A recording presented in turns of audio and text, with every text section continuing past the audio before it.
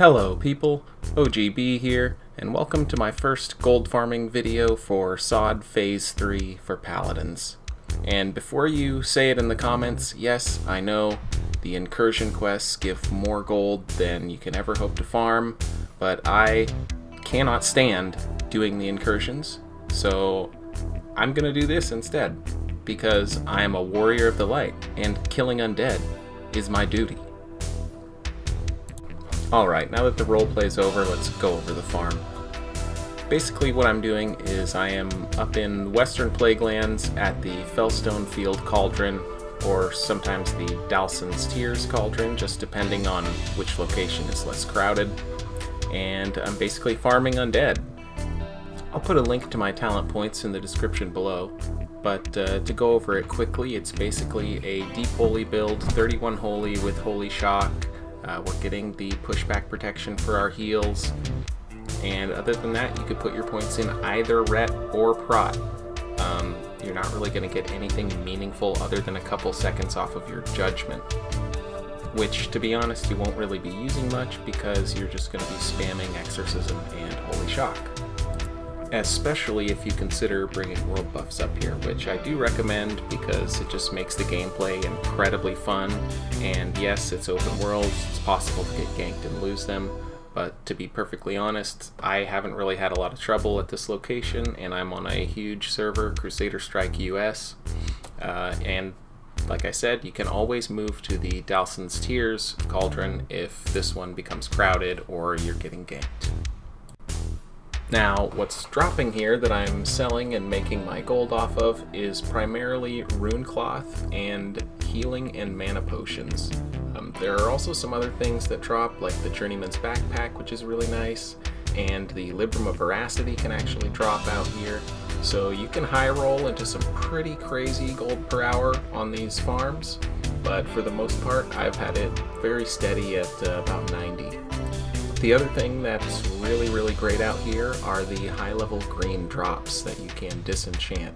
Some of the essences right now for enchanting materials are selling for like 30 gold, 36 gold each, so you can high roll really nicely on those. My disenchanting actually went extremely poorly on this run, and all I got was dust, but I did have one of the tiger green that ended up selling for 25 gold by itself, so that kind of made up for it. A lot of people have been asking me lately about the advantages of being holy for this open world farming stuff that I like to do, or a lot of the dungeon farming as well, and I think it really is showcased perfectly here in this video. If you pay close attention, you can actually see that when I holy shock myself and I get a crit, I not only get the reduced mana cost back, I'm getting the full mana cost as if I weren't using Art of War, which is really cool.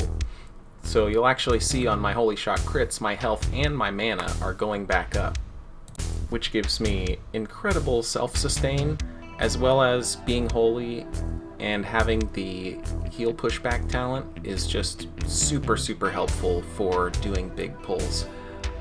Not to mention, on top of that, being able to force crit a holy light and then ride the Sheath of Light healing while I just put out nothing but damage. It's simply miles ahead of ret for any type of actual farming. And then when it comes to farming undead, you are just an immortal god. I have to say it's one of the more enjoyable farms that I've done, and it does have the additional side bonus of giving you Argent Dawn rep up to friendly just for killing these guys. But if you want to start going for honored, you'll have to do the cauldron quests, which I really don't recommend. Okay, so let's fast forward to the end of the hour, and I will flash my bag again here. I showed it at the start. I believe I was at 49 gold.